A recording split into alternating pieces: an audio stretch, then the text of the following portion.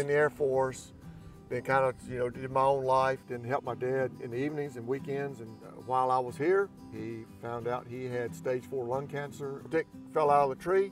He picked it up and put it on a pile. And one day I was out doing the same thing, and I noticed there's earthworms in this. He went to Swoop, Virginia, and saw Joel Soliton at the Polyface Farm. The conventional way, it's a losing game. My grandfather said, never play the other man's game. They don't want to be wrong, and they don't want to change. This is the way I've always done it. I think when you start going down the path that I go down, those folks who disagree with you, they avoid you.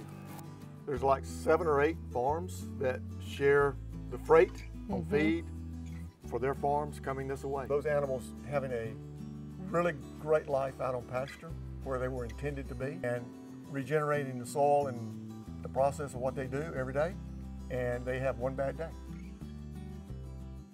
In the Air Force, then kind of, did my own life. My stepmom passed away in 91, August of 91.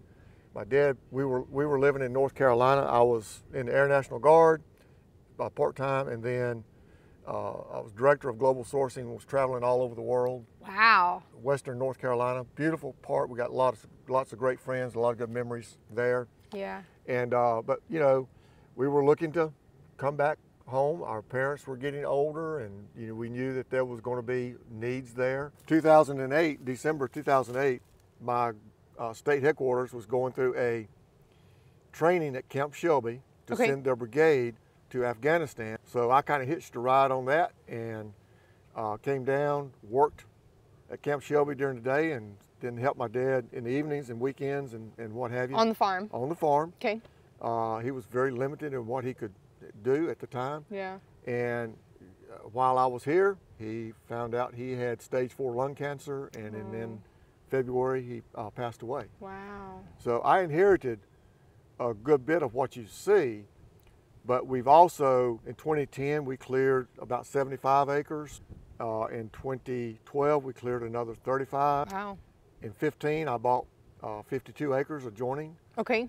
And then in the fall of 2018, I bought 160 acres. So how much total do you have now? Just over 500. Wow. And you're capitalizing all of that in some capacity. There's a really good book called Rich Dad, Poor Dad. He teaches you a lot about, that most people spend all of their income, their disposable income, on stuff that never materializes, have value. It does not generate any income for them or nothing. I learned about that book. Long story short, I used to save all of my money from the Guard for 25 years. And I retired as an 06, a colonel. Wow. So, and did, and that was pretty good. Yeah. I mean, I had a good, but it gave me a big nest egg. Did not know what God may have me to do with that one day. Yeah. And I think that's kind of how that works sometimes. Yeah. But then it came about, it gave me the nest egg I needed to take and do what you see today. Wow. When you bought this property, was your dad already doing organic practices? No, he was very conventional. Okay. Great question. Thank you, thank you. Great question. A lot of, when I first started, I kind of did what my dad did because that's what I knew. Whether it's materials and how to build a fence or the tillage, he was the type that, I'll call it even anal about, if a stick fell out of the tree, he picked it up and put it on a pile. And one day I was out doing the same thing, and I noticed there's earthworms in this. Earthworms are good. That earthworm is eating and deteriorating that stick, that limb. I never picked up another one. Lots of freedom there. Wow. Dad always dug all the stumps up and picked every root and stick and all that out there. In fact, as a child growing up, we hated to see that happen because we were the ones doing all that. So when I cleared in 2010 and in 2012, that's what I did. I rented a track hoe, and I dug all the stumps up and got rid of all that organic matter and and destroyed all the soil structure. What made you realize that maybe you shouldn't do that? Another really good question. In somewhere about 2010, 2011, I'd taken some animals, some cows to the stockyard, and I remember I had two groups of blacks steers. They were almost the same weight. They looked identical, you know, color and all this. Body condition, The whole finish, everything looked the same. And the first one brought like 10 cents a pound more than the second one did. Why? And it's like, well, the only thing I could come up with is the guy who bought the first one wasn't in the room to buy the second one. Okay. He went to get a cup of coffee or had to go to the bathroom. Okay. So somebody else bought it because there was not as much competition for it. Okay. And I'm thinking, well, you know, from my global sourcing, certified purchasing manager background, I'm thinking, well, that's a crummy way to try and budget. Yeah, based on the needs of someone else that you can't even influence. You know, so I started looking for a better way. I came across the Stockman Grass Farmer magazine. I went and visited, my wife and I, in July of 18, went to Swoop, Virginia, and saw Joel Soliton at the Polyface Farms. He had one of his every other year at the time gatherings, limited to the first 2,000 people. I can assure you, nobody stayed home. Everybody showed up. It was $100 a person. Wow. You know, his vendors paid for everything.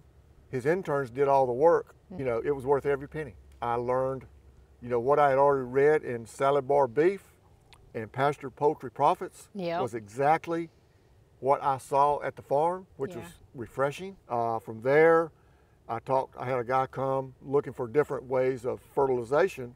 He came, and when he left, he called a fellow by the name of John Woods, who has U.S. Wellness Meats up in Missouri, Illinois. But he winters cows outside of Mobile, and he was down, and he called me up and said, Ben, this guy says I need to come by and see your farm. So John and his partner at the time came, and we walked around, and he looked at what we were doing, and he said, I am a member of have you ever heard of the Grass-Fed Exchange? I said, nope. He said, well, I'm a member of it, board member.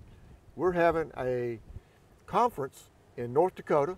This was going to be in the summer of 2013 at Gabe Brown's farm. And if you will pay your registration fee, I will use my air miles and pay you for your trip. Wow. So I did. Boy, it was like. So it's just like things kind of fell into place.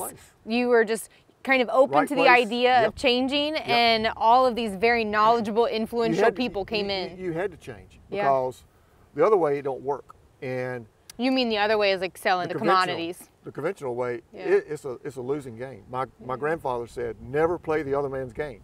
And when you commodity farm, you're playing the other man's game. Yeah. You're not playing your game. Wow. So how did that change, kind of looking back now, realizing it's kind of a big transition to go from commodity farming to, you know, pastured farming. I really wasn't in the commodity business. So it didn't have that big of a financial impact on you? No impact whatsoever. Okay. You know. So how many, I guess, to put numbers to it, how many cows did you have before? Somewhere around 30. And that's all the livestock that you had? That's it. That's all you were farming? Okay. That's all. I mean, were you like corn and soybean or hay or anything else? Well, we did. Yeah, we always did our own hay. Okay. But and we don't do that no more. We got rid of that. It's like. Because you got them on the grass in the winter. Well, not only. Well, you have to have hay. There's no doubt. I don't know how you can do this with not have hay because the weather makes things very unpredictable. Yeah. You know, we went through. I knew it was coming because it's been so wet for so many years, and then all of a sudden. The drought this summer. The drought this summer and the excessive heat just reversed everything. Yeah. You know, it was.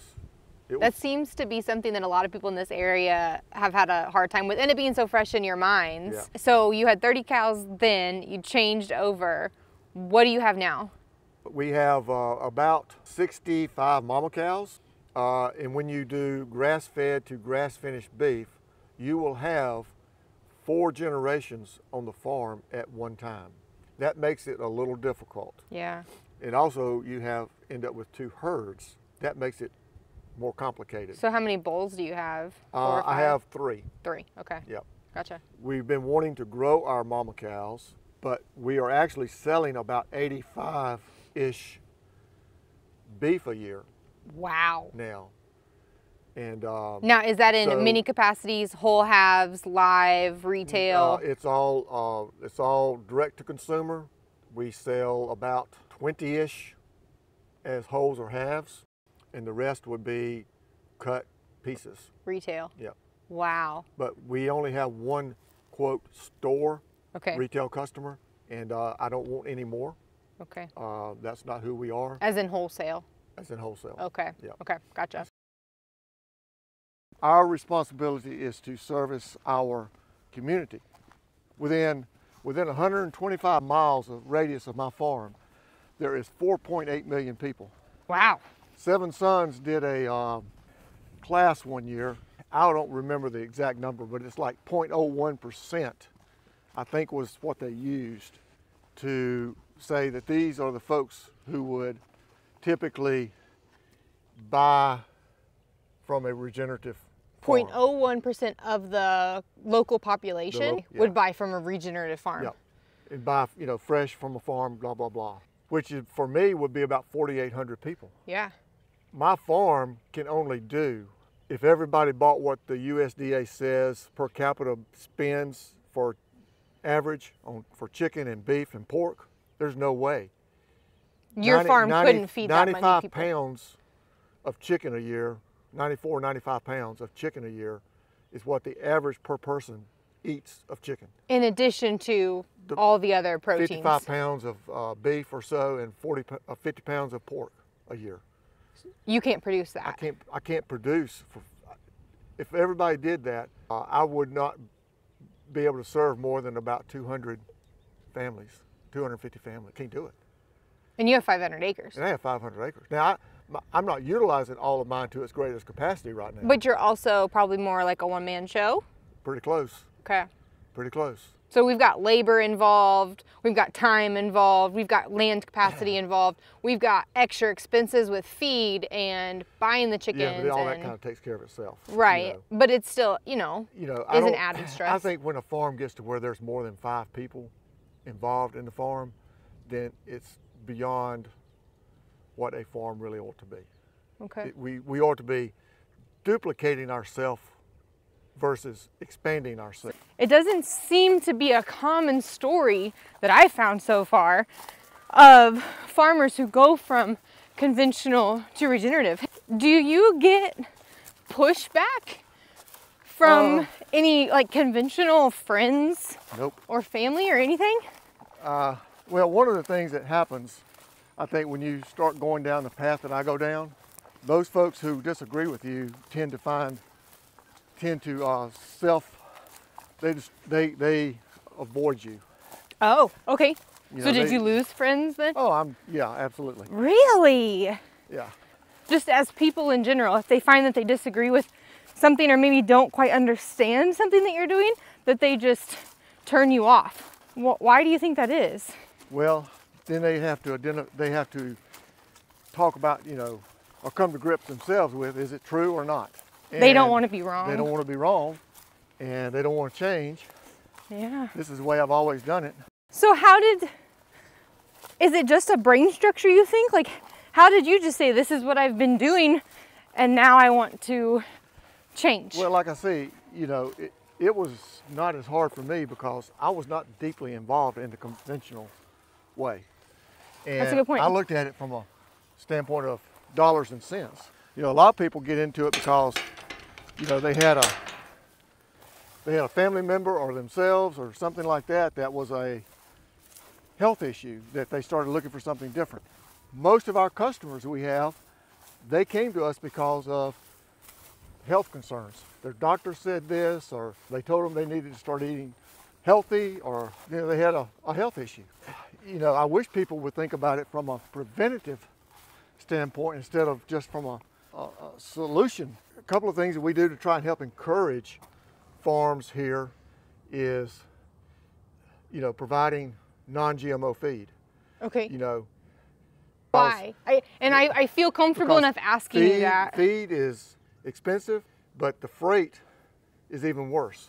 And nobody is big enough. I mean, we've gotten big enough that we can buy a truckload at a time. Okay. And use it in a month and a half. But most of these folks are not. Yeah. They're not big enough to do that. So what we do is if they're local, then they kind of tend to use out of our feed bins. But we've since have kind of migrated this year to where everybody in my area pulls their orders back to me, and then I do the math and kind of build the trucks out for our feed supplier, which is Resaca Sun in Resaca, Georgia, which is northwest Georgia. So you're almost like a mini feed mill for almost people. A mini, well, distributor anyway. Yeah. So we can all together share in a full truckload freight price versus a LTL type freight. Wow. And get a better price Yeah. on our feed cost. Why non-GMO? Well, because it's not been sprayed with glyphosate, number one. Okay. You know. Because GMOs are made to withstand the glyphosate. Yep. For the pest pressure. And whatever your animal eats, you're going to eat the same thing. And Dr. Huber's presentation showed the link between glyphosate, corn, and beans to the animal. Like, you know, one of the biggest ones was showing a pig's stomach, one who ate glyphosate feed and another one that did not. The one that ate the glyphosate feed was red and inflamed like it was infected. The one who did not eat glyphosate feed was just as pure, pink, and healthy as it could be. So night and day difference. Why do you think that and people... if theirs is that way, yours is that way too. So why do you think that people are either don't do non-GMO or aren't unable? Cheap food, expensive medical. Why would you want to get in your retirement years and spend all your time going back and forth to the doctor? That's stupid. Yeah. I mean, and frankly, mine is not that much different in price than it is at the grocery store. And you're able to change your margins a little bit. Absolutely.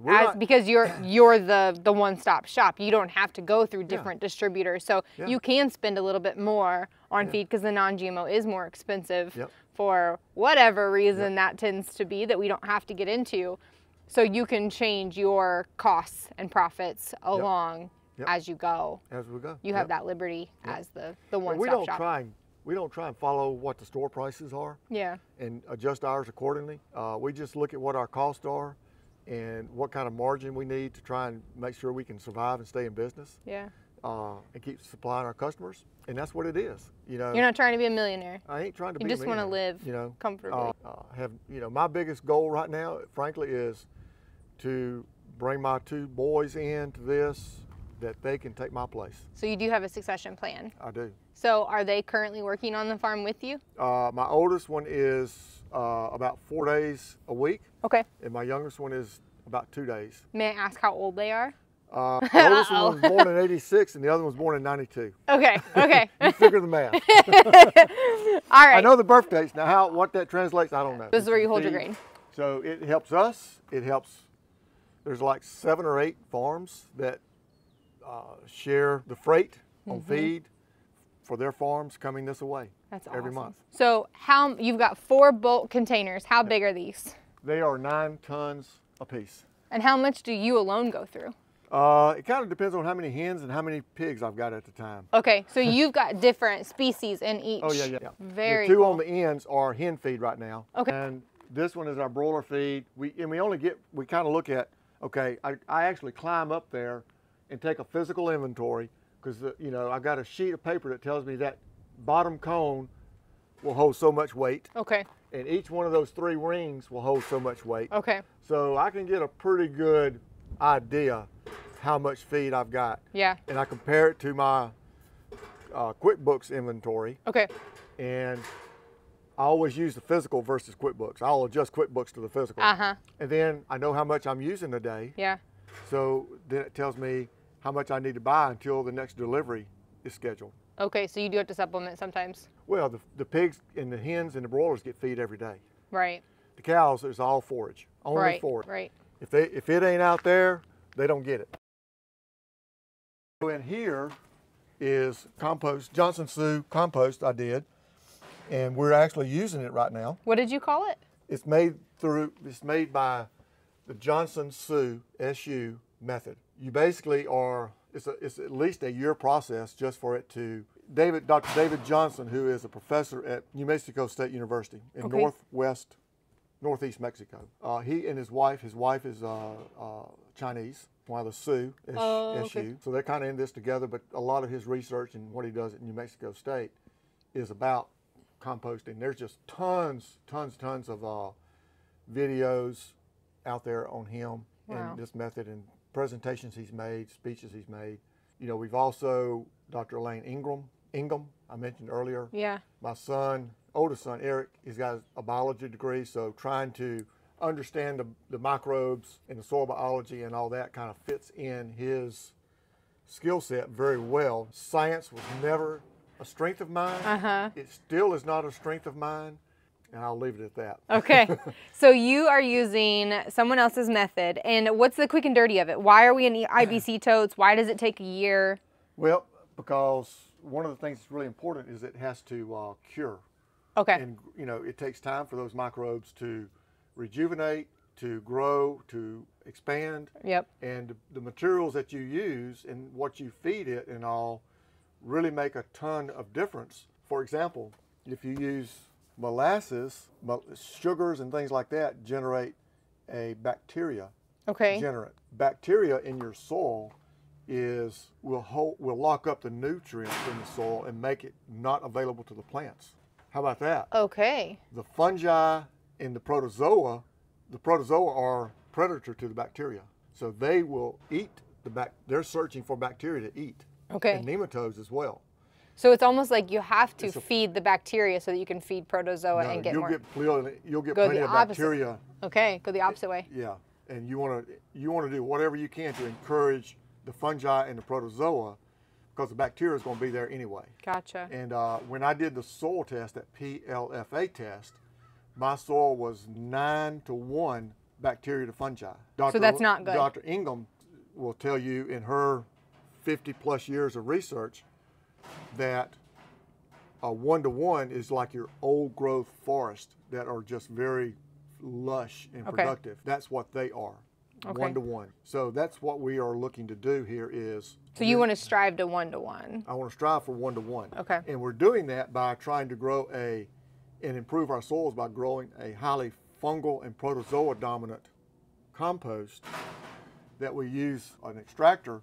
Okay. Which is what is in that tote up there. Extract that biology out of that. The hard dirt. The dirt, basically. The physical dirt, okay. And then spray it onto our pasture, then let it go to work. The first time you did that and you saw the results of that, what were your thoughts? Here's where I think a lot of people give up is it's not like going out and putting out 150 pounds of urea on your pasture. So it's not an immediate result. It's not an immediate thing. Dr. Johnson has a video that showed the results. Now, understand he is in New Mexico. It's sandy. It's desert climate. Yeah.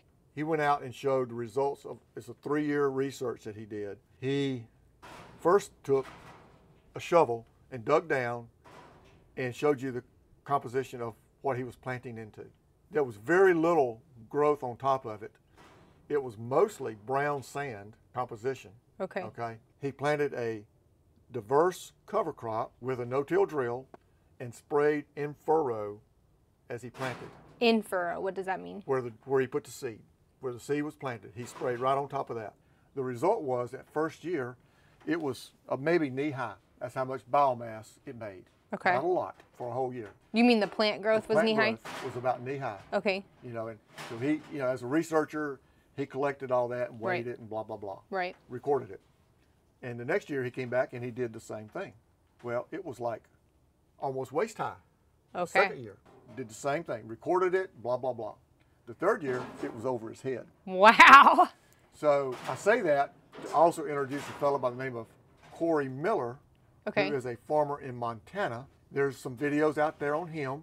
He actually has done 2 presentations with the Soil Food Web, which is free on YouTube. And so if people want to see it, you can Google Soil Food Web, Corey Miller, January 2023. That was his first one. We also will put all the things that you mentioned in the description. Okay. So people will have links to go right there for you.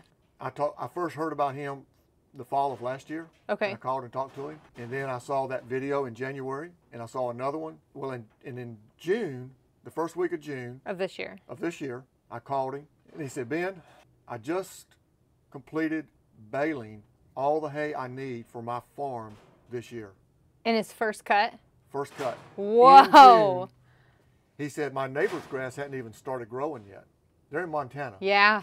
You know, where they get like 230 days or so below, it's freezing or below a year. Yeah. That's what it was at Bismarck, North Dakota. That's one of the things Gabe Brown said. You know, his growing season is nothing like ours. That's crazy. We're almost opposite. And he said, I just finished my second year of using compost extract. So that's what he's seeing. You know, really, the first year, yeah. The second year, even better. Okay, and it just keeps building on that.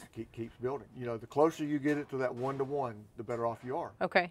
So how long have you been doing it? We started in the spring. Of this year? When we planted. Okay. But not everything got it in the spring because I did not have, this wasn't ready. Enough. Okay. I did not have enough. But everything that we planted this fall was sprayed. So you're in the research phase, figuring it out? I'm still in the first year. Awesome. Now, when we have the Soil Health Academy here in May, I have made one request, and that is I would like Corey Miller, preferably. Mm-hmm. David Johnson would be my second choice because I like to be here. I want to hear from the farmer. Yeah. That has made this work. Yeah. I don't want, you know, the research is fine. Right. But typically farmers entrepreneurial type farmers are so far ahead of academia. Well, and they think differently in standpoint of the way that they observe. Yep. Like, I feel like researchers are stuck on looking at everything individually. Yep. And the farmer's able to take a step back and just see it all as a whole picture. Yep. And then just with their intuition. Holistically. Not in this part, and this part, and this part. It's all intertwined. And then if you don't think it's ain't intertwined, you need to be a farmer. You'll learn real quick just how it is. Exactly. It's very intertwined. So you have other compost then. So that's just your one. That's the one. So one of the things that we did too is June of last year, I signed Eric up, my oldest son, biology degree, to take Dr. Elaine Ingham's classes. And on top of that, I wanted to have a consultant come down who's worked under her and with her in the past. So I hired a consultant to come down, I think it was like the third week in June. He works with a lot of big farms in the upper Midwest. Most of them are row croppers. Yeah. He's never worked with anybody down this way. But, you know, the principles are the same. So this is a different way of making the Johnson Sioux that a lot of people are starting to do. Basically make it inside the ICB tote where David will tell you, you make it inside a ring. Oh, and that's what you have these fence rolls here. Yeah. Okay. And then you would have like this cloth here on the inside of it.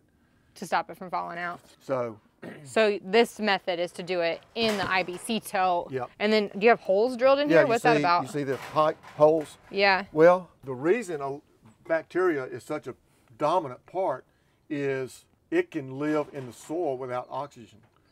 Your fungi and your protozoa have to have oxygen. That's a very, very important part. It does no good or very little good to put a highly fungal compost out and not have, and kill it because of compaction. I want to come back to that, and I'm going to show you a piece of equipment that we are using to help with that. You have compaction problems? Oh, absolutely. You do? Okay. Absolutely. Okay. And when you till and you dig stumps, you will have serious compaction problems because you've destroyed the soil structure. Because those roots are down in there, keeping it open and alive. Exactly. Yeah.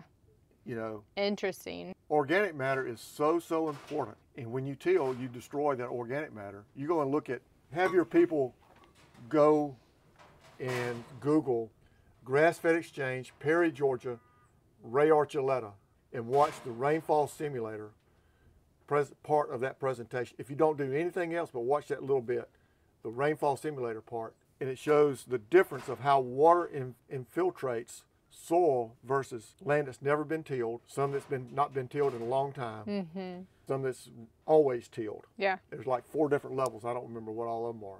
Okay, so then you've got different composts. This here is actually worm casings. These. It looks nice. Yep. from local worms, I may add.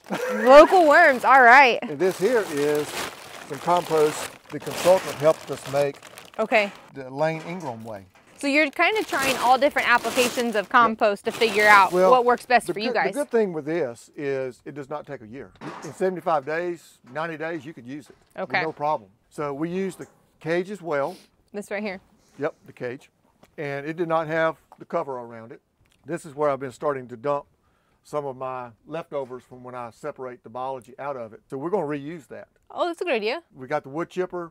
So we're getting some of our other projects out of the way, and pretty soon, probably between next week and New Year's, we're going to make a couple of more piles. So you're really focused on compost right now? Absolutely. Okay, that's really cool. And we're going to do it, mainly going to do it kind of like the Lane Ingram method. Okay. One of the things Corey Miller, I heard him say the other day that he is actually making it based on a Lane Ingram's method, and then he's taking it and putting it in the ICB totes, kind of like the Johnson Sioux method with the pipes and all. He's combined.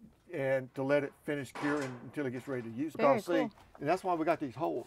Yeah. The holes are there so you can have oxygen down all the way to the bottom of that pile. How do you make those holes? Use just like a bore? Sewer pipe. Just a sewer pipe, okay. You put them in there, and you got a jig I put on top of here and put them down in there. The top that used to be here is turned, is upside down in the bottom of here. Okay. So air can come down and come in and down and go all the way. And so this is open? Yes. And that's why you've got this here, because water comes out. Any drainage from moisture, because we add moisture. Okay. So any drainage we collect, because it's going to have biology in it, and we pour it back in there. Okay, very cool. Beth and I do all of the order packing. Okay. And we make the deliveries. Okay. Kind of like the quality assurance side of things. Yep. And you know, we're training the boys on what they need to do. Yeah. I've got a little plan I put together that is about, we starting as apprentice, okay, journeyman, partner, owner. So, and there's things that they need to be able to, they need to get trained on the things from an apprentice standpoint. And once they demonstrate that they can do that, then that'll move up to journeyman. Okay. Okay, bud, you're on your own now. And then over time, they'll become a partner. Where did you learn to know that that was an important part of succession planning? Did you go to someone that talked about that, or did you just kind of say, I think this is a good idea? You know, part of it came up through, like, in the Air Force with our 623 training records. Okay. And my oldest son spent 9 or 10 years, whatever it was, in the Guard. Okay. So he knew what a 623 training record was. Okay. And my youngest son he's still in. I guess he's probably got 12 or 13 years now. Okay. Wow. So. You think he's going to outrank you? No. He's on the enlisted side. Okay. I finished as an officer in 06. Gotcha. So it would be more than a miracle for that to happen. Now, I would have no problem with that at all. I want both of them to take what we have started and grow and expand it. Okay. And do better. Yeah. I mean, I don't want them to make the same mistakes we did. You just want to share your knowledge with the next generation. Absolutely. And That's see awesome. that you know, the worst thing that could happen is for this to be shut down. I mean, it would be horrible. Yeah. With as much innovation has been happening since you took over the farm, do you see the same kind of extreme innovation happening over the next 30, 50 years that your boys will have to encounter? Yeah. I think there's plenty of room to grow and climb this thing. If you would have asked me even 10 years ago, where will you be in 10 years from now? I'd have had no idea it'd been what we're doing right now. I'd have had no idea. Isn't that kind of the beauty of it, though? It is. I mean, one of the guys who started the grass-fed exchange, his name was Wayne Rasmussen from Nebraska. And sadly, when he got to where he could no longer operate his farm, he had to sell his cows because he could not find someone who had the observation skills to go out and do what needed to be done. That probably rings hard on your heart. It does. You know, it would, you know, people have told me, even folks who really didn't care for me or my dad or whatever, that he would be very proud of where we've taken this. Oh, wow. And in the family, most of this land was McKenzie family. And that 160 acres actually has a McKenzie cemetery on it. Is it really? One of the few Mackenzies that was left at the time told me how much that this place has never looked any better than what it looks now. What a compliment. I mean, it's like, yeah, it really is. You know, because, you know, we own a whole bunch now of what was once that family's land. It's kind of like bringing it back together. Well, like that 160 acres had never been sold outside of that family. Wow. But different, you know, the different ones that had inherited it along the way, and all that ever happened was cutting pine trees off of it. We worked 2 years trying to get the rules changed in Mississippi to where they would accept the 20,000. Okay. Our then Commissioner of Ag, who was Cindy Hyde Smith, she wouldn't even talk to you. She would not even entertain anything that might disrupt Sanderson Farm, it was a billionaire family that owned Sanderson Farms in the state. She wouldn't even think about it. Okay. Our new commissioner who was appointed helped us out, and he and Senator Angela Hill, who I was working with even before he came along. I mean, I've made lots of presentations to the Senate Ag Committee and others and stuff like that, trying to get the rules changed. Yeah. But in the fall of 18, I went to a farm in Alabama called Marble City Meats for an American pasture poultry producers. Okay. Little regional get-together. Matthew had a USDA poultry plant. And when I saw that, I said, aha, there's the answer. It's not that elaborate. It's not millions of dollars. So you thought that, like, you being USDA with the stamp, the certification, big dog, you're like, I can't do that. Can't afford that. I mean, that's way beyond what we could do. But when I saw what he was doing, it's like, yeah, I think I can do that. We can do this. Let's see what you did. Let's see what we did. I am so excited. So we back it up to the door here, the trailer. And so the trailer's this away. Okay, right out the door. Yep. And so in the morning, I come in and turn the water up to 160, get the scalder ready. Wow. And spray the cones down with Pam, like spray? Pam spray. What? Yep, to help keep the That's genius. To keep the blood from on the outside from collecting where you can't get them off. Yeah. Okay. So you see, this is homemade. This used to be one of our tables. You just cut it up, welded it together? I took it to a place and they had a big folder where they could put this crease and put that crease in it and weld it, put the ends on it. So that became my stainless steel drain for the blood. And we collect here and we collect down here. Okay, just into a bucket? Yep, into a bucket. Okay. Yep. We keep it wet. The walls and the floor is wet. Why? Just so it makes the cleanup easier. Nothing coagulates. Yeah. Okay. Keeps cool. So we collect all the feathers. We've got a lick tub that I cut and put big holes in to fit under the plucker. That is genius. Yep. What a way to reuse. I never would have thought about using a mineral lick tub. Yeah. That is amazing. Works out really good. Yeah. This is where we bleed. Bleed. Then we use the water. We use this and we'll wash them and get most of the pasture off of them. Okay. And then we scald them. That way your water isn't dirty? It stays cleaner. I'll just put it that way. Yeah. It stays cleaner. I get it. Okay. And then from there, it comes over here and we pluck. Yep. And then it goes through the window. Okay. Onto the table. And the rest of it's done on the inside. So, one of the things with the USDA is, you got your dirty side and the clean side. Okay. I don't go in there, and if they come out here, they can't go back in there. So the chicken comes in, the person at this station is taking the heads off, the feet off, and we'll start the evisceration and then hang the chicken from the shackle. This station is there doing the evisceration, and the inspector has an opportunity to look at the intestines to make sure that chicken is healthy. So you have to have an inspector on site? Yes, the inspector is here. And then this is so if he finds something wrong that we stick the chicken here, supposedly. We've never had that used. What is he looking for that would be wrong? They're looking to see that if the intestines or the insides are infected and stuff like that. Okay. The liver, what's the liver look like? Things like that. Okay. Everything's good. We make sure that the lungs and all that inside stuff is out. It all goes down a hole that's right there in this table. Oh, okay.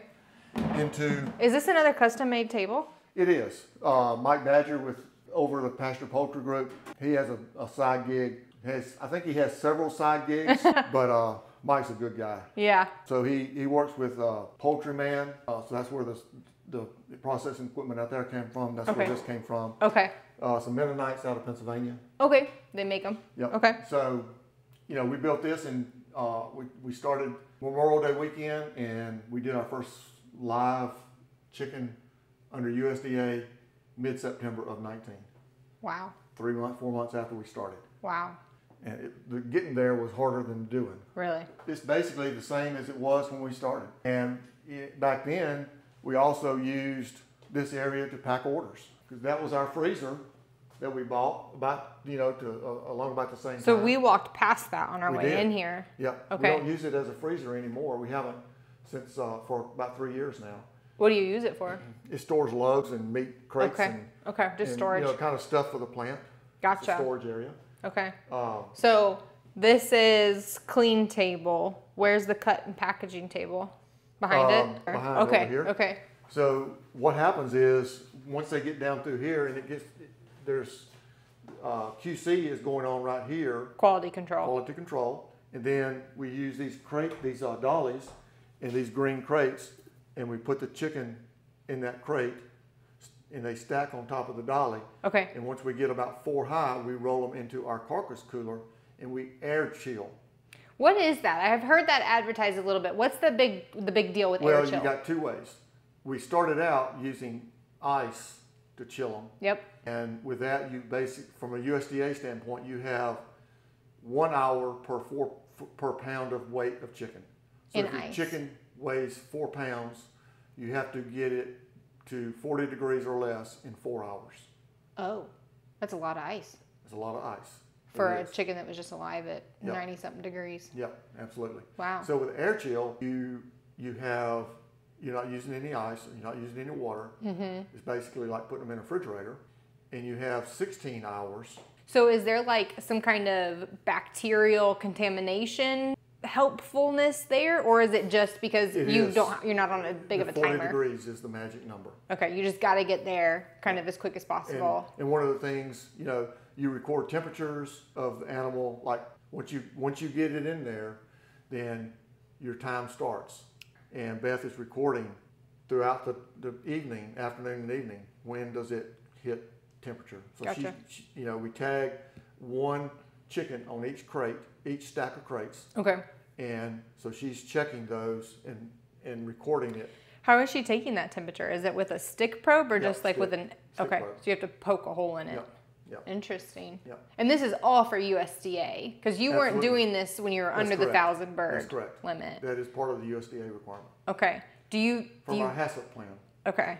Do you think that without getting yourself in any trouble, do you think that adds quality to your birds? Like just an extra mindfulness, or is it just a government thing? I think it's not a bad thing. I'm thankful that when we were doing it as 1,000, that we never got anybody sick.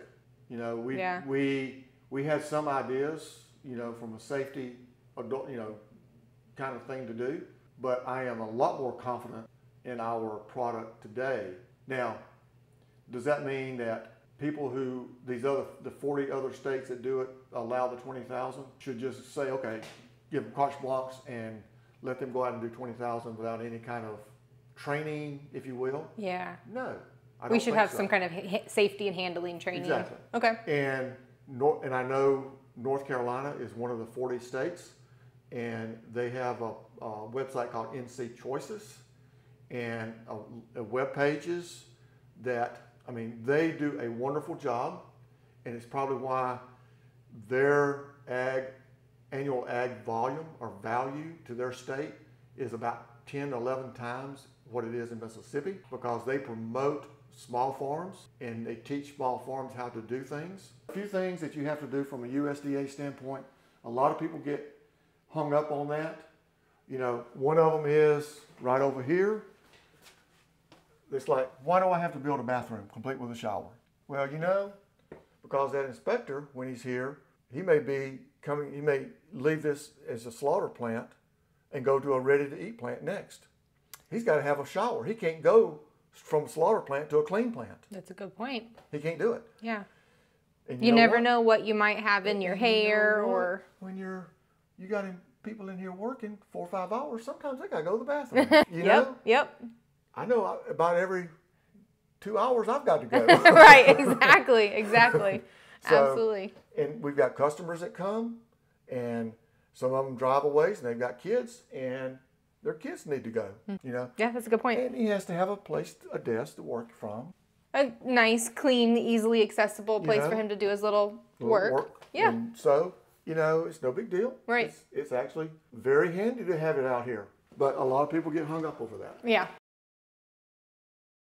Just don't touch the beef. I won't touch the beef. Oh, you got beef hanging. I do. Oh, That's man. why I said we're cutting beef Tuesday. You are cutting beef on Tuesday, and today is Friday. Yep. Oh, man. Wait, do you dry age? We do. That's awesome. Yep. Look at those beautiful racks. Look at the fat around the fillet. Yes. Look at the fat. The back fat. This is grass-fed beef. See, when you get over here, you can see how yellow. Look at that keratin. And it's got the stamp. Yep. On each quarter. Yep. Wow. Yep. Look at the tallow fat in there. This is grass-fed, grass-finished. Yep. Beautiful looking beef. You see, look at the fat in the brisket that we were talking about. Oh, yes. And see the big hunk of fat around the fillet. Yeah. So for people that maybe aren't familiar, the ribeyes come from in here, and then the fillet's tucked underneath the spine. Yes. The chuck root, this is a chuck here. Yeah. Shoulder right here, the brisket right here. Then your ribeye, then your T-bone or fillet and strips. Yep. Sirloin right in here. Then the loin tips and rumps and all that stuff in there. Yep. So this is the front of the animal. It's hanging from the back. This is the hanger. Okay, let me tell you a cute story that I think you'll appreciate now that you're processing your own beef. We didn't know that there was such thing as a hanger steak until we heard bearded butchers talk about it. Yep. And I called up my processor and I said, hey, what do you do with our hanger steaks? And they said, oh, we just grind them. I'm like, no, you don't. No, you don't. We had those things done every single time. Yeah. That, if you can get a hold of a hanger steak, that is the best piece of meat off of a beef. It is the most tender, and you only get one per animal. That's right. Only one. I mean, it is amazing. We actually split it in two. You do split it in two. But as far as a muscle component, it's just one piece. That's right. And how long do you dry age for? 14 days. You do a 14 dry age. That's awesome. So this will, you know, by Thursday of next week, this room will be empty. Okay. So we'll then come in and, you know, all these blood stains and stuff like that, we'll wash it down and it'll be clean.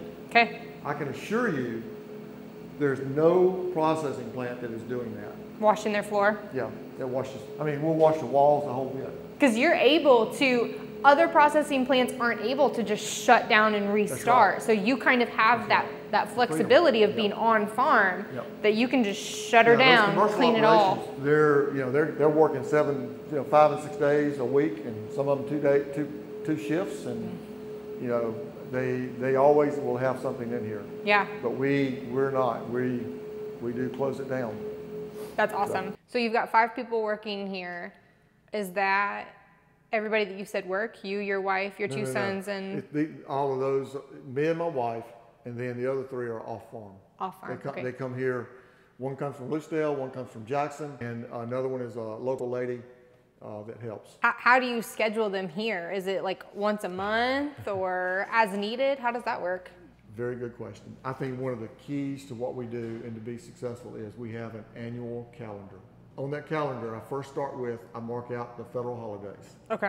Because those days, the USDA cannot be here. We always make deliveries the first 3 weekends. So I know I circle that, I color coded, and okay, so we always pack the Thursday before that. So those days are out. I want to kill beef or slaughter on the first Wednesday of each month. Why is that?